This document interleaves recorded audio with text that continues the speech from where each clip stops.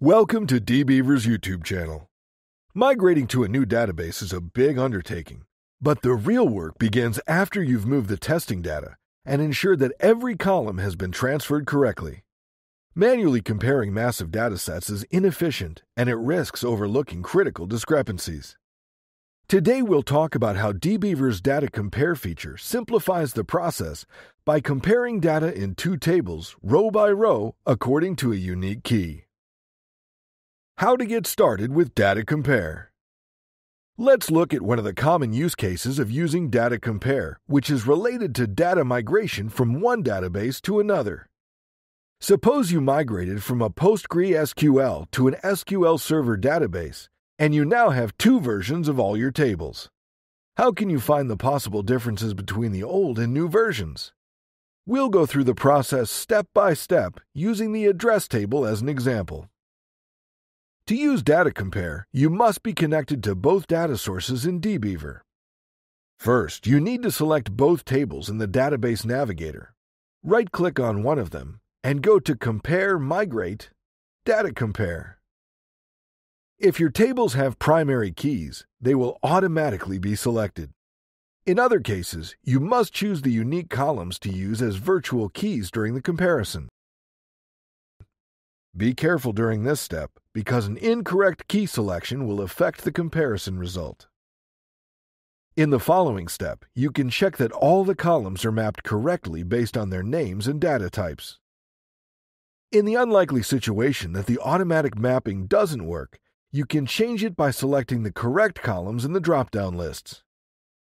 If you want to apply changes to the target table later, you can check the Export Results to File box and set the path to the file during the Compare Settings step.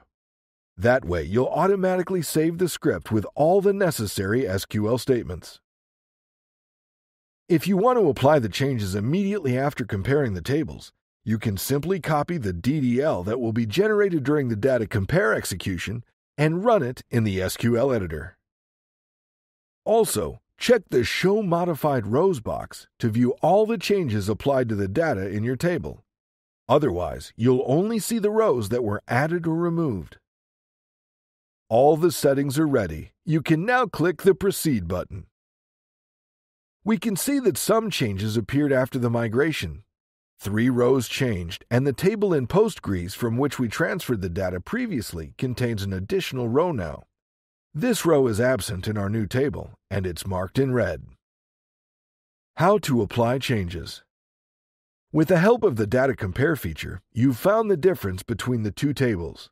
Now it's time to apply the changes from the testing database to the production one. How can you do this quickly? Click the Export Changes button to get the complete DDL. After viewing and checking the statements, you can execute them in the SQL editor. To run your script, click the Execute SQL Script button on the SQL editor's left side toolbar. After execution, your table will be updated and become identical to the table in the testing database. You can now perform data compare again to ensure that all the data in your tables are the same. Select your tables in the database tree again and run this feature as you did previously.